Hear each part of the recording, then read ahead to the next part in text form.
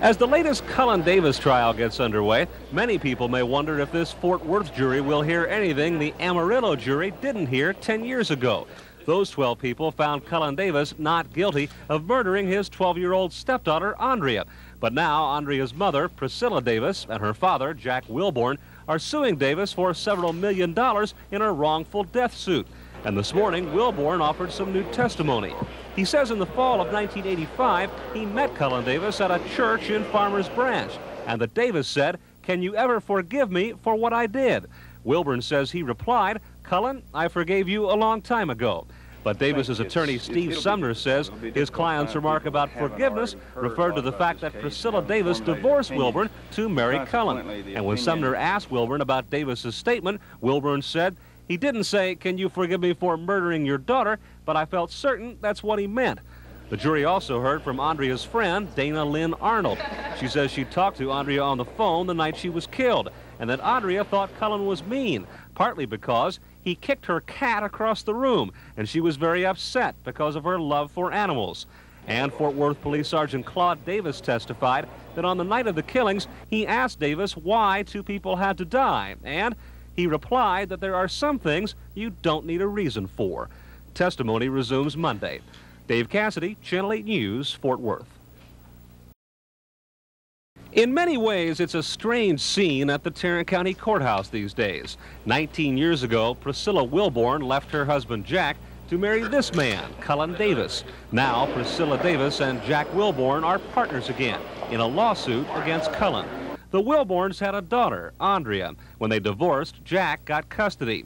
But sometimes he allowed Andrea to stay with her mother at Cullen's mansion. That's where she was the night of August 2nd, 1976. That's where the 12-year-old was shot to death. Priscilla's lover, Stan Farr, was killed too. Now a Fort Worth jury is hearing the same story an Amarillo jury heard about those killings. Those 12 people found Cullen Davis not guilty of murder. These 12 people will decide the civil case. Should Cullen pay Priscilla Davis and Jack Wilborn millions of dollars in damages? This morning, Jack Wilborn testified that 2 years ago, he met Cullen at a church in Farmers Branch. That Davis said, "Can you ever forgive me for what I did?" And that he told Davis, "Cullen, I forgave you a long time ago." Davis's lawyer, Steve Sumner, says that forgiveness remark referred to the messy divorce, not Andrea's death.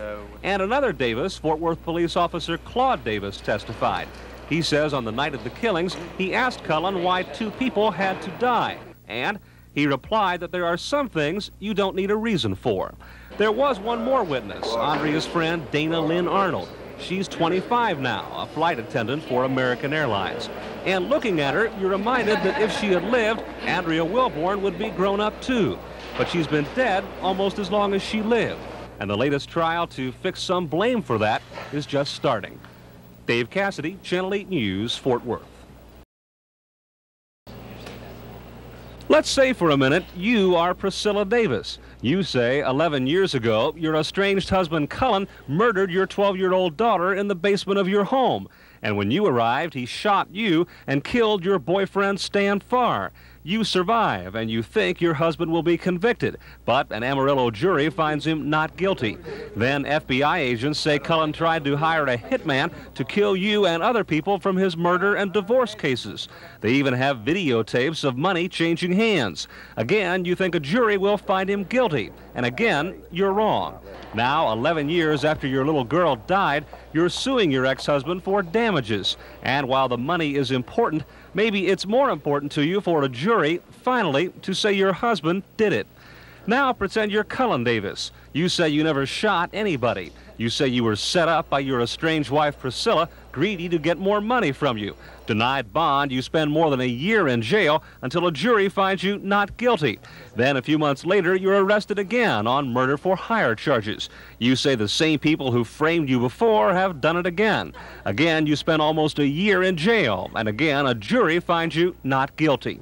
Now your former wife has you back in court on civil charges. You want it to be over, but first you want this jury to say you didn't kill anyone. And finally, let's say you're a member of the jury. Your problem is either Priscilla or Cullen isn't telling the truth. You have to sort it out. And until you do, you are the center of attention. Dave Cassidy, Channel 8 News. Cullen Davis and his former wife Priscilla made it pretty clear how they felt about this wrongful death case on the very first day. No, greed motivates people more than any other thing, probably. I think they lost sight originally, and I hope to bring back what it was supposed to be all about, which is about my daughter and her death. Those feelings were reflected throughout the trial and during final arguments. A picture of Andrea Wilborn was on display during some of those arguments. Jack Wilborn and Priscilla Davis are suing Cullen Davis. They say he's the one who shot and killed Andrea 11 years ago. Davis was found not guilty of the criminal charge. And Priscilla's attorney Bob Gibbons told the jury, "You are the conscience of this community. This is your chance to right a wrong. This case is screaming for justice." But defense attorney Steve Sumner echoed Cullen when he said, "This lawsuit is all about money. Priscilla was demanding $50 million in her divorce case, and that affects her credibility." As for testimony showing Davis's wife Karen never told police or the grand jury Cullen was in bed with her at the time of the shootings, Sumner said, "If Cullen and Karen were conspiring to cover up murder, don't you think they could have done a better job?" But later Gibbons said, "Truth is like a football. You can kick it around all day, but it's going to come back the same." Now the jury members have a chance to kick things around for a while as they try to decide if Cullen Davis killed his stepdaughter, and if so, what the loss of that young life is worth. Dave Cassidy, Channel 8 News, Fort Worth. They had waited through 4 days of deliberations over Priscilla Davis's contention it was Cullen Davis who, dressed in black one night in 1976, killed her 12-year-old daughter Andrea Wilborn and wounded her. Priscilla was joined in the lawsuit by the girl's father, Jack Wilborn. They asked the jury to award $16.5 million to them if they agreed. But 3 times the jury told Judge Claude Williams they were deadlocked. And finally, this afternoon, he agreed and declared a mistrial. For Cullen Davis and his supporters, there was joy. A mistrial may not have been as good as winning outright, but he was satisfied and hoped this would end his court battles with his former wife. But hopefully that I've got her behind me now. I don't know how she will pop up in the next case, and that remains to be seen. Priscilla had said from the beginning if there was a mistrial, she would not bring the case back to court. Still, she refused to believe the jury did not agree with her contention Cullen Davis did the shooting. I did see Cullen murder Stan. I saw him shoot me. I know Bev saw Cullen shoot Bubba, and we were all shot with the same gun that killed Andrea. So I will go to my grave knowing that Cullen Davis killed my child. Most of the jury left quickly following Judge Williams' ruling, but an angry jury foreman, Kenneth Poole, confirmed to reporters the jury had been split since Friday. 8 believing Cullen Davis did the shooting, 4 not. And the evidence showed that Cullen Davis killed them people, and I can't believe that people wouldn't look at that evidence, and it tears me apart. It really does tear me apart to see that.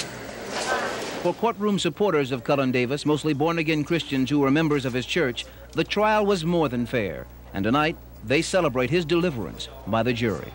John McKay, Channel 8 News, Fort Worth. Like all the other cases involving the shooting at the Davis mansion back in August of 1976, the central question in this trial was, did Cullen Davis do the shooting? Was he the man in black who killed his 12-year-old stepdaughter Andrea Wilborn and shot then-wife Priscilla Davis and 2 others? He had been acquitted of any criminal charges in the case, but this was a civil matter. Priscilla Davis and Jack Wilborn were suing for $16.5 million as Andrea's parents. To win, they first had to convince the jury Cullen did the shooting. But the jurors were deadlocked from the very beginning, and today, faced with no alternative, Judge Claude Williams declared a mistrial. And a happy Cullen Davis finally answered the question never asked at the trial. How would you have answered that? Were you the man in black? No, I was not the man in black, and did you shoot Andrea Wilborn? I did not shoot Andrea Wilborn. Supporters from his church had filled the courtroom in support for days. But outside, Priscilla, who has promised not to take the case back to court, continued to insist the man who is now a born-again Christian was the same man who shot her. And we were all shot with the same gun that killed Andrea. So I will go to my grave knowing that Cullen Davis killed my child. For the jury, it ended 4 difficult days of deliberations. It had been obvious since Friday they were having a problem reaching a verdict. 10 votes were needed to decide the case one way or the other, but an 8-4 split in favor of Priscilla and Jack Wilborn kept them from reaching a decision. In the end, those in the majority said they just could not convince 2 other jurors to join them. It's so hard to say what the problem was because nobody would tell me what the problem was. I asked specifically, I'll even go along with you if you can show me why you base your opinion on this, and they wouldn't tell me nothing. For Cullen Davis, the days in court are over for now, but he will be back in September when the estate lawyers for another victim of the 1976 shooting take him to court. John McKay, Channel 8 News, Fort Worth. It's great to have an alibi witness as long as he's telling the truth. This morning, Cullen Davis had to admit one of his alibi witnesses didn't tell the truth. Tuesday, Lewis Klassen said he was an usher at the Western Hills Theater the night of the killings and that he saw Davis at the movies that night. That's where Davis says he saw the Bad News Bears. But in court today, Bob Gibbons, a lawyer for Priscilla Davis, told Cullen, "You and I both know he didn't even work there in August 1976. Davis said his attorneys are now aware of that. And later, Davis's lawyer Steve Sumner said he would withdraw Klassen's testimony. This is one more example of how this civil trial differs from Davis's criminal trials. Davis's attorney Racehorse Haynes dominated those cases. His defense team seldom made any big mistakes. This time it's Priscilla Davis's attorney Bob Gibbons who generally has the upper hand. Judge Claude Williams has ruled in Gibbons' favor so many times that when he ruled in Sumner's favor today, Gibbons didn't seem to understand him at first. Since the killings at the mansion occurred around midnight and Davis says he went to the movie at 9:30, it may be the jury didn't think the movie usher's testimony was any big deal. But anytime you have to admit one of your witnesses did not tell the truth, it's not one of your better days. Dave Cassidy, Channel 8 News. For several years in the late 70s, Karen Master Davis was the second best-known woman in Fort Worth. She lived with Cullen Davis after he separated from his wife Priscilla. And during his criminal trials, Karen was Cullen's champion. Cullen Davis has the heart of a man who is honest, sincere, and a law-abiding citizen. And in his murder trial, Karen provided Davis with an alibi that he was in bed with her when the shootings took place at his mansion. They were married in 1979, and now they're back in court in the wrongful death suit brought by Priscilla Davis and Jack Wilborn.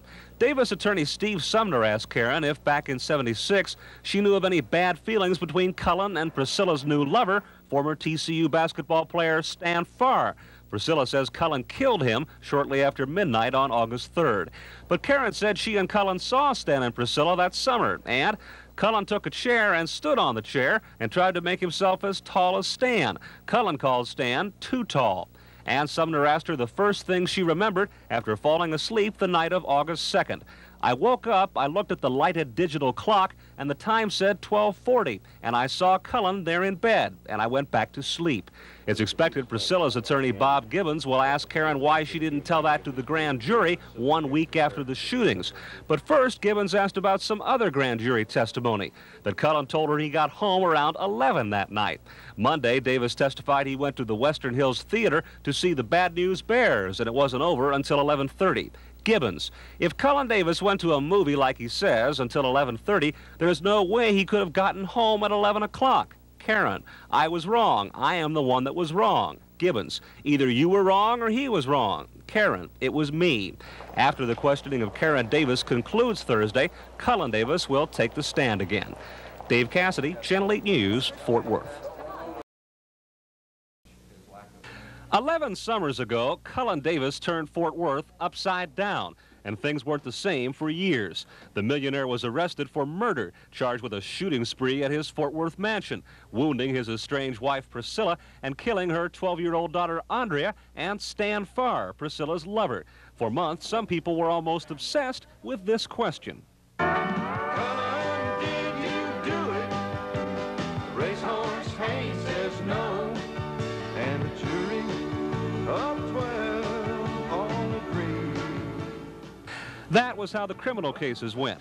Now, almost 11 years after the shootings, Davis is back in court. Priscilla Davis and Andrea's father, Jack Wilborn, are suing him for several $1 million. I didn't think it would take this long, and I think once it got here, I didn't really believe it was going to happen, but I do now. That we're going to prove by circumstantial evidence and direct evidence who shot this little girl and who shot Priscilla. And who is that? The defendant that we're suing. Cullen Davis. Cullen Davis. Yes, we get to go through it again, and probably again after that, if, you know, greed motivates people more than any other thing.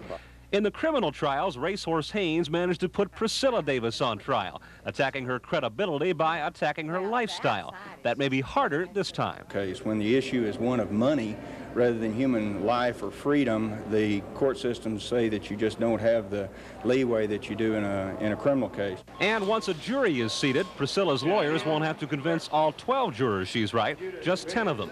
But choosing that jury may take a while. If you lived in Tarrant County 10 years ago, chances are you had some opinion about the Davises. And for many people, setting those opinions aside may not be easy. Dave Cassidy, Channel 8 News, Fort Worth.